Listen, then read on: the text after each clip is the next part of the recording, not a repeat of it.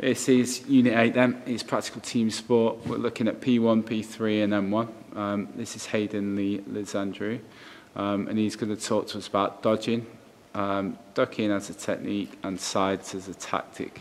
Okay, so when would you use dodging then, Hayd'n? You'd use it when an opponent throws a ball at you and you need to dodge the ball. Excellent, okay, so can you describe dodging to me?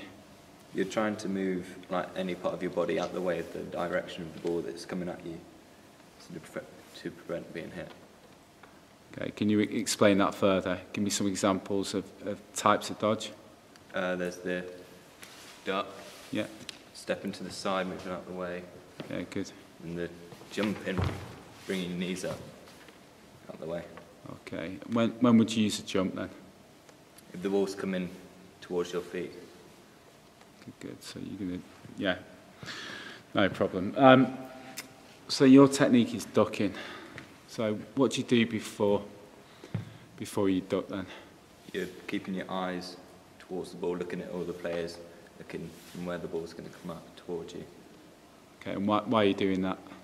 So you're not looking at something and it's going to come and hit you. So you're going to be out. Good. And what do you do during then? During you're going to have a crouch down.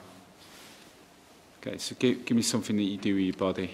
See, it's like squatting down. Yeah. And why are you doing that? So you're ducking out the way the ball so it can go over the top of you to prevent you from being hit. Good. Right. And what would you do afterwards? You'd come back up and keeping your eyes towards the other players. And why do you do that? So you're looking to see if another ball is coming towards you. Good. So your tactic sides, we've looked at that in today's lesson. When would you use that? You'd use it if there's one player or if your whole team's got 3 balls and 3 players left. Right, so talk me through your sides then. What is it? When you got 3 players and 3 balls on your side, the person on the left would shout 1 if it was the guy on the left.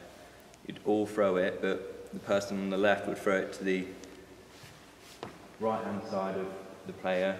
The person in the middle would throw it towards the body, and the other one to the left, so he can't step out the way or move back. Okay, so he's going to be hit. Right, why are you doing it? Just clarify that. You're doing it to make sure he can't duck out the way of the balls or step away, so he's going to be hit and then you can win the game.